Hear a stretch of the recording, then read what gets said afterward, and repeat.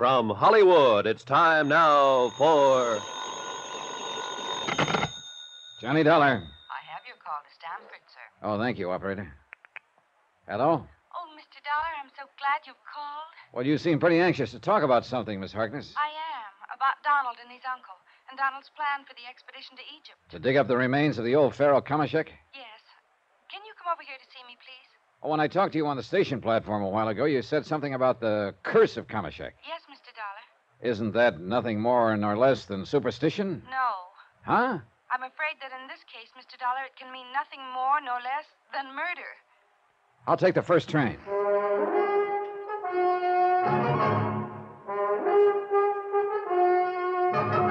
Tonight and every weekday night, Bob Bailey in the transcribed adventures of the man with the action-packed expense account, America's fabulous freelance insurance investigator. Yours truly, Johnny Dollar.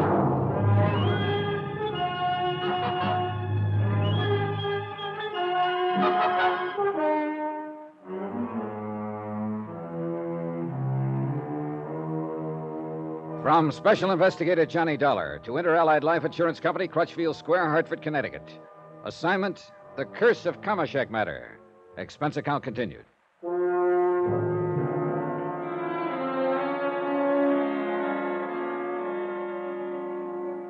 Item 4, 320, cab to the station, train fare from Hartford to Stamford, and cab to the modest but attractive apartment of Dorothy Harkness.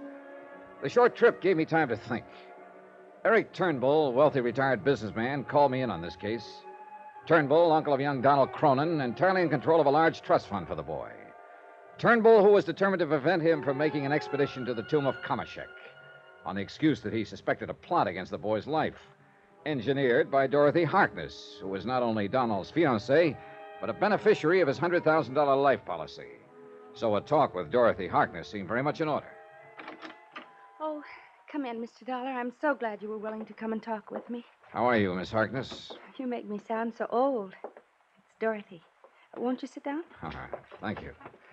But before we go any further, Dorothy, I think you ought to understand that I'm an insurance investigator, and so far... I know that.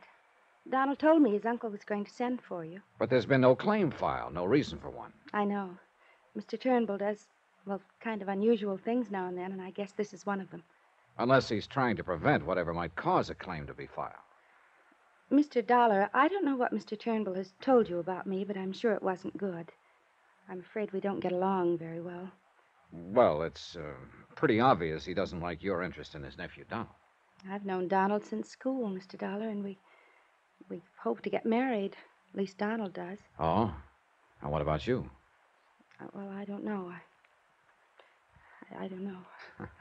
I got the impression from Mr. Turnbull you were doing a pretty good job of getting Donald into your clutches. But that isn't the way it is at all. We've been seeing a great deal of each other, and Donald has asked me to marry him. And I'm fond of him, Mr. Dollar, terribly fond of him.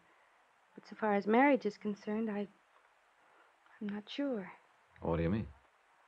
I can't help wondering all the time if he isn't hoping to marry me just as an escape from his uncle. Uh-huh. Would you marry him? If I were sure of him. You'd be sure of an awful lot of money, Dorothy. What? The minute he reached 30, that is. Mr. Turnbull has poisoned your mind, Mr. Dollar. What money Donald has or may have has nothing to do with it. That sort of thinking is filthy. I guess you mean that, don't you, Dorothy? Yes. I think I've loved Donald ever since my father brought him into the museum. Your father? Yes, he's curator of archaeology. Well, how does he feel about Donald and you? His only interest in Donald is in the money, the financial support he gives the museum. Oh. Since Mother died, he's become a grasping, self-centered old man whose only interest is in the museum. I see. So I don't live with him anymore. Well, then I take it he opposes any thought of your marrying Donald. He wants me to string him along, raise money and scientific contributions. But Donald is making something of himself, instead of wasting his life in idle luxury as Mr. Turnbull would have it. Or would he rather have Don increase the family fortune? No, just not spend it. That's all he cares about. So if anything should happen to Donald, there would be more left for Mr. Eric Turnbull. And that's why I called you. Because I'm afraid that if Donald does go on this expedition to Egypt, something will happen to him. Oh, now, wait a minute. Turnbull has objected strenuously to this latest expedition. You don't know them yet. Either of them. They're of the same stock, and they're both stubborn, determined, and willful, and his uncle is clever. Clever enough to play on this stubbornness, capitalize on it. What's that supposed to mean? He knows that the surest way to keep Donald from doing something is to insist that he do it. It's always been that way. Are you sure you haven't been reading too much psychology? It's true. And in spite of Donald's academic maturity, he's almost like a child in some things, emotional sometimes. That's another reason why I wonder if Donald really wants to marry me. If he loves me enough. Or if he's simply rebelling against his uncle. You feel, then, that Mr. Turnbull is opposing the expedition to be sure that Donald will make it? Yes. Because he doesn't quietly reason with Donald, talk things out. He shouts, he storms, he threatens. And that gets Don's back hair up, huh? It makes him more determined to go than ever. Wouldn't it do the same to you? Maybe so. And I'm afraid that if he does go, he'll never come back. You honestly don't want him to go? No. Just what do you think might happen to him? This curse of Kamashek you mentioned? I think that would be the excuse for his uncle to have something happen to him. Well, what is this curse? Do you remember King Tutankhamun? Well, I remember hearing and reading something about him, old Egyptian pharaoh. His tomb had a curse on it, too. But because they believed it would yield important historical data and some of the treasure of those ancient dynasties, an expedition went to the Valley of the Kings and excavated it anyhow.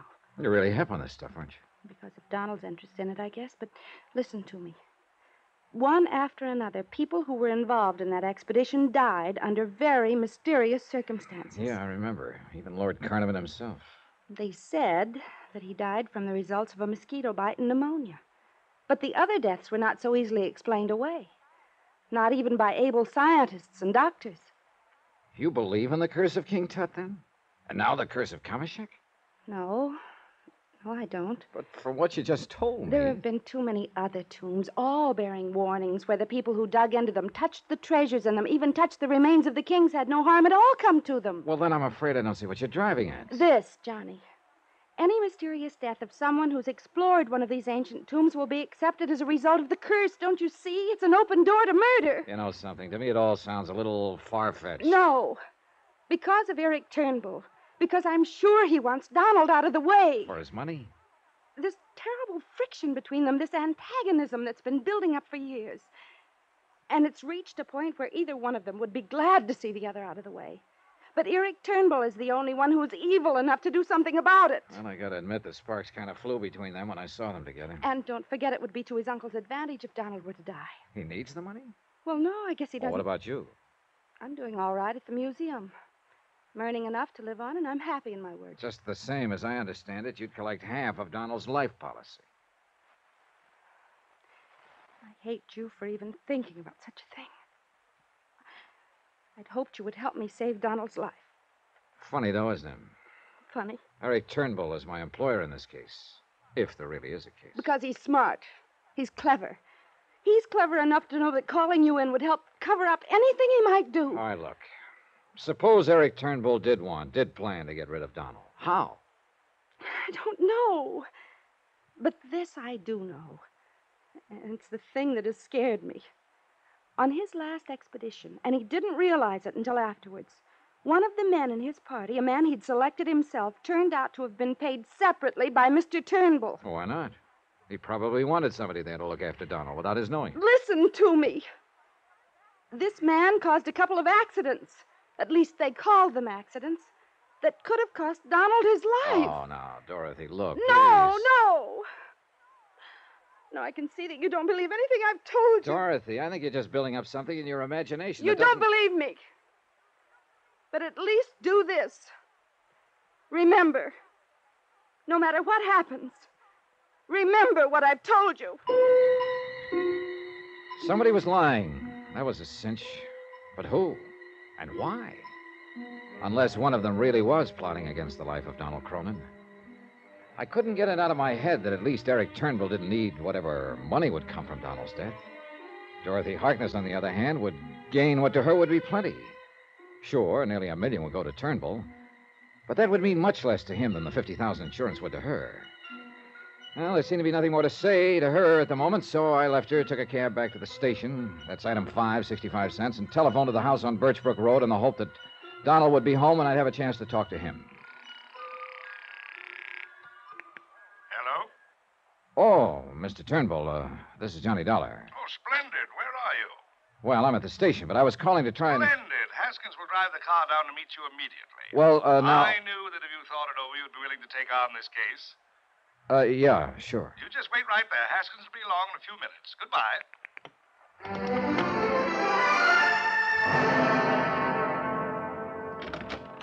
Come in, Mr. Dollar. Well, thank you, but before we talk about this Sit down, won't you? Now, from what I've been able to learn, Donald is planning to leave for Egypt immediately. I checked with a friend at the Explorers Club in New York, where the boy's been staying these past few days. Oh, I thought he always stayed right here with you. Well, he does, except when he's preparing for an expedition. Then you are going to let him go. Well, how can I stop him without making him look foolish in the eyes of his colleagues, the museum, the universities who are so interested in his work? Yes, I have to let him go. But with you beside him there... Oh, wait a minute. Of course, I'll expect you to be with him during the entire expedition. Well, now, look, And remember this, no expense is to be spared in the protection of my nephew's life. I had to go down to New York to see David Wilt. He's my stockbroker, Harris Dillman Company. While I was there, I stopped at my bank and arranged to have some 5,000 in American Express traveler's checks ready for you. All you have to do is go down there and sign them, pick them up. If you need more, cable me. You don't waste any time, do you? I know Donald. He's very stubborn, determined, and willful.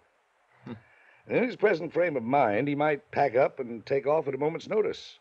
I want to be sure you're at his side. Okay, you're the boss. But, Mr. Turnbull... Yes? You still haven't told me why you think his life is in any more danger on this expedition than on any of the others he's undertaken. Because that girl, Dorothy Harkness, is smart, is clever. And because of something that happened on Donald's last expedition in Yucatan. Oh? He didn't realize it until afterwards, but one of the men in his party, a man he'd selected himself, turned out to be a friend of this Dorothy Harkness. Not 20 minutes ago, I heard exactly... Now, listen to me. This man caused a couple of accidents. At least they called them accidents. That could have cost Donald his life. And Mr. Dollar, though lacking any proof, I am convinced he was put up to them by the beneficiary of his insurance policy, Dorothy Harkness. Did I say somebody was lying? Somebody had to be lying. And by now, that old feeling was beginning to come back to me, that hunch, whatever it is, that told me somebody was planning to kill Donald. Eric Turnbull? Dorothy Harkness? Who? Something told me I'd better get to Donald Cronin, but fast.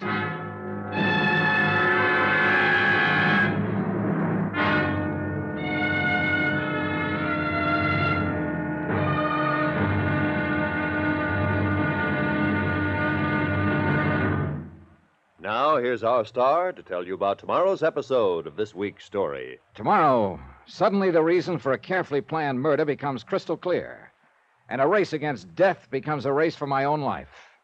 Join us, won't you? Yours truly, Johnny Dollar.